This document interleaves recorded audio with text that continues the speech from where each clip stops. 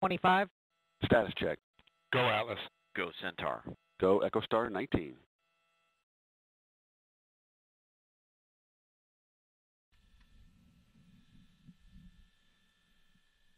T-minus 10, 9, 8, 7, 6, 5, 4, 3, 2, 1. We have RD-180 ignition, and we have liftoff of the United Launch Alliance Atlas V rocket carrying EchoStar 19. And the jaw roll has begun. Booster D has gone closed-loop control. You're hearing the voice of Marty Malinowski providing launch vehicle ascent data. The jaw program is complete.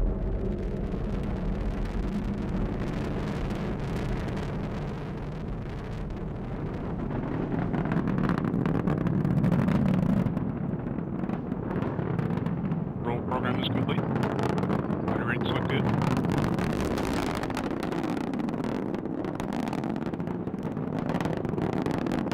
Lock 1.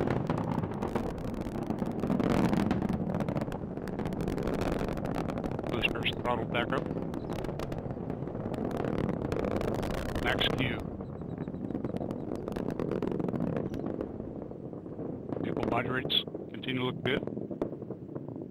Injector pressures, pump speeds within expected range. SRB chamber pressures have plateaued. Burn looks good. Coming up on SRB burnout.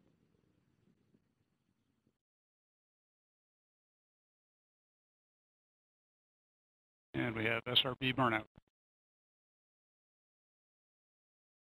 Boosters throttled back up. Engine response looks good. Body rates continue to control down the middle. So we're at 1.6 Gs. Booster is now 50% its liftoff weight.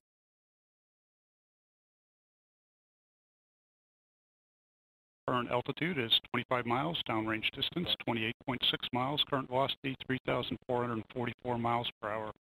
Range track looks good. Booster has begun Q alpha limited steering. Only minor body rates at this point. We have retros and stage separation. We have LOX and fuel pre-start. GN2 purge firing of the RCS is underway. We have ignition and full thrust on the RL-10. Coming up on payload fairing jettison. And we have indication of payload fairing jettison.